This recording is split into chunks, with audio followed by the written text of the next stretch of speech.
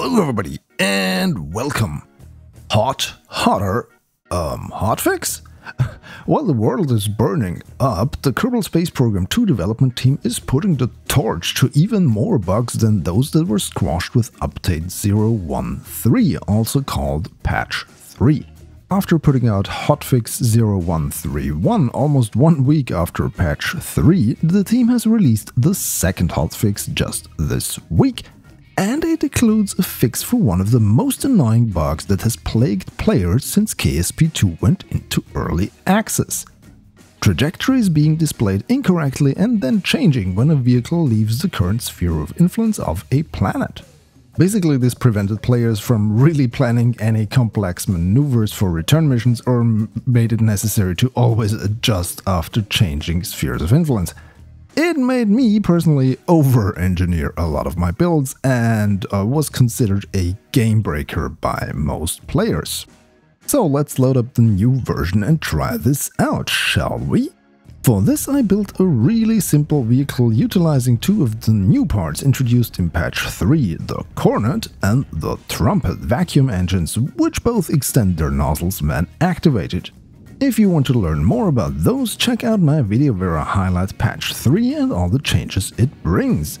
One of the changes I forgot to talk about, and that was something I asked for ever since KSP2 early access began: UI scaling. We can now change how much screen real estate the user interface eats up. It's a small feature in the grand scheme of things, but it does improve quality of life a little. So back to the mission. I just did a quick trip to Duna. Now that we are here, let's see what our trajectory prediction does when we want to get back to Kerbin. And, well, it all appears to be in order. The projected trajectory is going the right way, and it remains like that once I leave Duna's sphere of influence. Great! I managed to get a good encounter with Kerbin. The periapsis remained at 11 kilometers when I crossed into the planet's sphere of influence, and I also performed an aerobrake maneuver, thanks to no thermal system being in place yet. And then I crashed because I was too fast for the parachute to really open. Yeah. Oh well, but this was not a test of my flying prowess, but whether or not the fix really works, so I call this a success. And as you can tell from the reaction to Hotfix release 0132, players are really happy about this issue finally getting repaired.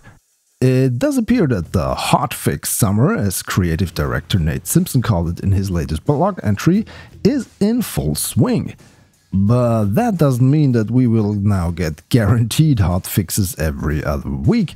I believe they are experimenting with doing these smaller releases instead of the big patches fixing hundreds of issues at once to see if their development pipeline is now stable enough to release more often without breaking stuff in the progress.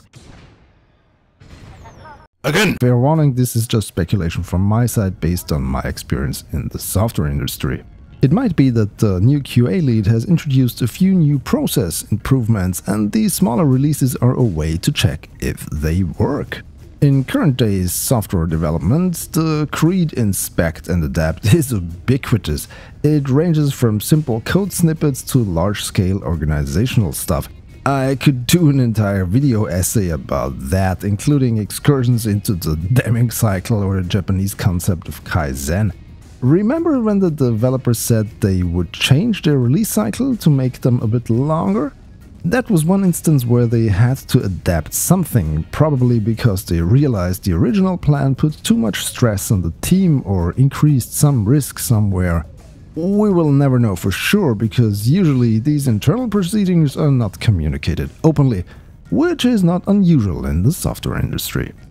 Now they appear to have tuned their process again with these hotfix releases. It was prudent of them to not guarantee new micropatches every 2 or 3 weeks, because if it turned out that their process still caused too many regressions, and if we're being honest, any regression is already one too many, because it means you're breaking more stuff while trying to fix the original bug. After the less than stellar first early access version, the team really needs to avoid making things worse. A lot of goodwill has been lost, but the community at large still appears to be somewhat hopeful that the game will make a comeback over the coming months. And yes, since the initial early access release, KSP2 has made some important improvements, especially in regards to performance.